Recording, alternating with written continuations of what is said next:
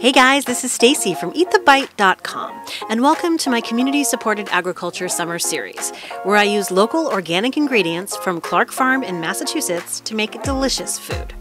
This week I'm going to show you how to prepare the best salsa ever. Let me show you how to make it. I've got amazing slicer tomatoes, plum tomatoes, and onions from Clark Farm, along with jalapenos that I picked from the field, and this incredible organic cilantro. I'll start by coring the tomatoes. If you don't have a coring tool, you can simply use a paring knife to do this. After you remove the cores, we're going to cut the tomatoes in half. Then pull all the pulp out of the tomatoes. Make sure you have a bowl on hand here.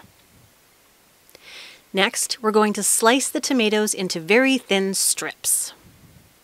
Then we'll dice those thin strips into smaller pieces, just like you see here.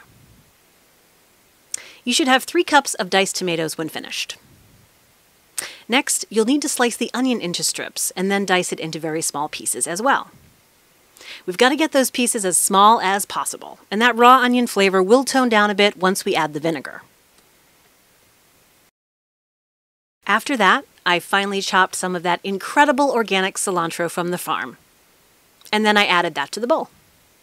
I squeezed a little lime and a little lemon juice as well, and we'll just add that right into our bowl, along with some salt, cumin, vinegar, and now the jalapeno. I'm a wimp and I don't like my salsa too spicy, so I chopped off the tip of the jalapeno and then I diced it into very small pieces.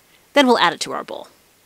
We're going to give it a good mix around until everything is well combined, and that's when I realized I forgot the garlic. So I only use half a clove here since garlic could easily overpower the other flavors of this, and I find that half a clove of finely minced garlic is just right.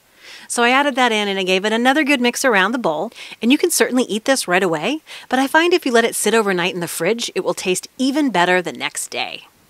And now it's time to eat the bite. There are so many uses for this salsa, and today I went with my favorite snack, chips and salsa, a classic. The salsa is tangy and bright, and the organic Clark Farm tomatoes were so ripe and ready to go for this one. I hope you give it a try. It's really fantastic. That's all for now. For this and all the printable recipes, you can visit my website at eatthebite.com. Thanks for watching, and we'll see you next time.